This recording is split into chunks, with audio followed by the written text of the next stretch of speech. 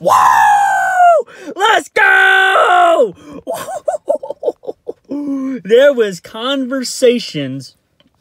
There was a word on the street about before the Ohio State game, they had the 23rd, 24th, something like that, Christmas Eve around that time, and said that Justyn Ross could actually declare for the NFL. I was like, oh my gosh. But the rumors were fake. They were not true. And he is back for one more year before he becomes the best receiver in college football this year. Devontae Smith is gone. Waddle's gone. Jamar Chase didn't play, quit. Terrence Marshall, I think he's gone. That's right. The best receiver in football, college football, will be back. Clemson has the best 2 receivers in football. DeAndre Hopkins in the NFL, Justyn Ross in college. Best receiver in football comes back. DJ Uiagalelei is going to love this guy.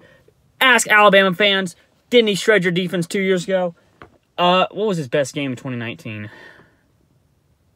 He went off against Virginia. Ask Virginia fans. We're waiting on one. Nolan Turner's come back. Look, no, I'm not gonna make a video on Nolan Turner. But this is our best player. This will be our best player. This is our best player. Name a better player than Justyn Ross. I'll wait. You can't name one. Let's go! Welcome back, Justyn Ross. We love you.